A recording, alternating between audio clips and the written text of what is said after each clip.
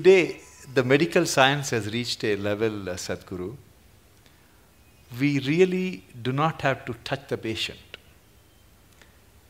When I see a patient in my office, he would have undergone all kinds of tests. Scans. Everything is done, all the images are displayed, history is written, everything is planned. Technically, I can see the reports and tell the patient, okay, you need a bypass or you need valve replacement. But I always make it a point to take my stethoscope, put it on the chest, listen to the heart, look at the patient's eyes, put my hand around on his shoulders, touch the patient, and then explain to them what is going on and talk to the family. I personally feel that touch has the most healing power than anything else what we have invented. Do you believe in that, Swamiji? See, what is not understood is, yes, one part of us is mechanical, but there are other dimensions. Most of the time, the mechanical part has gone wrong because we have not tended to the other dimensions. So what is lacking in their life is, their life is not touched. Not necessarily a physical touch, is just a manifestation. Essentially, their life is not touched by anything.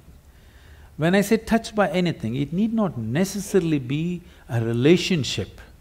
You can be touched by so many things. I don't know how many of you… when was the last… how many decades ago did you watch a sunrise?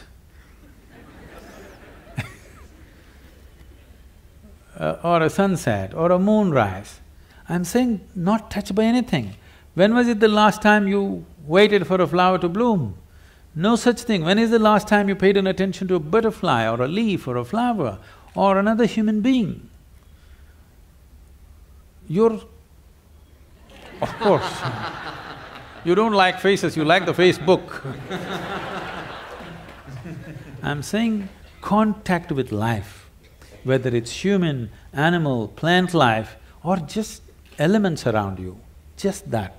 How many people even take a moment to even look at the food that they're going to consume with a little bit of involvement, or are they touched by it? No. So at last, either a doctor has to touch it, or in the end, the undertaker will touch you. You know, somebody will touch you, things gone bad, somebody has to touch you. So, does touch have a relevance? Tremendous relevance. Touch need not always be physical, it can be in so many different ways. If you are not touched by life, you are a dying life, you are not a living life. It may happen to you after some time, but it's happening, you're in progression. Because what you call as life, even in the physical level, it's medical knowledge for everybody now. The number of cells you have is more than the number of stars in the Milky Way, okay? Every day, over 600 million billion cells are dying and new cells are being born. That means every second, 10 million cells are dying and 10 million new cells are born in your body.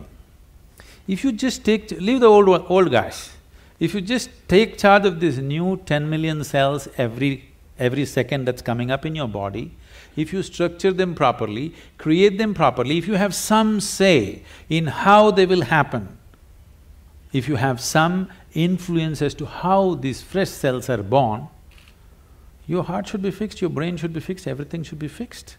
Because that is the level of opportunity you have to rejuvenate your life second to second.